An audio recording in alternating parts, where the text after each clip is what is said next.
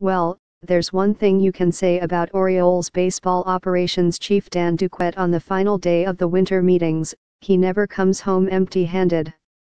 The Orioles drafted 3 players in the Major League phase of Wednesday's Rule 5 draft and picked up another minor league pitcher to flesh out their 40-man roster.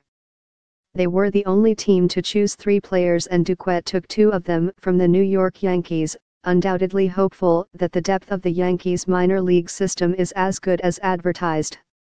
The Orioles knew going into Thursday's Rule 5 draft that it would be a challenge to carry 1 pick next year because they still have to keep one of last year's selections, outfielder Anthony Santander, on the roster for the season's first 6 weeks to fulfill his Rule 5 requirements. Despite that, the Orioles knew going into Thursday's Rule 5 draft that it would be a challenge to carry 1 pick next year because they still have to keep one of last year's selections, outfielder Anthony Santander, on the roster for the season's first 6 weeks to fulfill his Rule 5 requirements. Despite that, there's nothing wrong with grazing the rosters of other teams. The Rule 5 draft is intended to assure that organizations don't hoard prospects that might be ready to play in the big leagues, and the Orioles have given several players that opportunity during the Duquette/Buck Showalter era. The draft was not, however, intended to be a cure for poor player development or an inability to acquire quality players through significant trades or free agency, but there are going to be a lot of fans who will view this one through that prism. Duquette went to Florida and shopped superstar Manny Machado because the Orioles seriously doubt their ability to re-sign him, then picked up a few more players on the cheap on his way out of town. He has had some success doing that in the past. T.J. McFarland was a serviceable long reliever for several seasons, and Ryan Flaherty was a pretty good utility guy on some pretty good Orioles teams.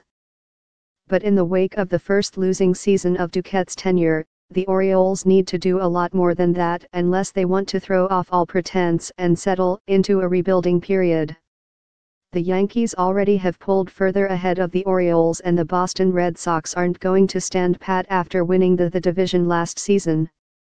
The Orioles left the winter meetings on Thursday in a much different place than when they arrived, with several trade offers in hand for Manny Machado, but were in no rush to deal the superstar third baseman as they departed the Walt Disney World Swan and Dolphin Resort.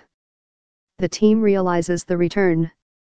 The Orioles left the winter meetings on Thursday in a much different place than when they arrived, with several trade offers in hand for Manny Machado, but were in no rush to deal the superstar third baseman as they departed the Walt Disney World Swan and Dolphin Resort. The team realizes the return. The $350 million question right now is whether Duquette will go through with a Machado deal that might actually upgrade the pitching staff at the expense of the infield defense and a big chunk of production at the plate. If so, the Orioles might have a chance to remain competitive in 2018 if they use a fraction of the money they won't have to spend on Machado to sign or acquire a productive, dependable third baseman to take his place.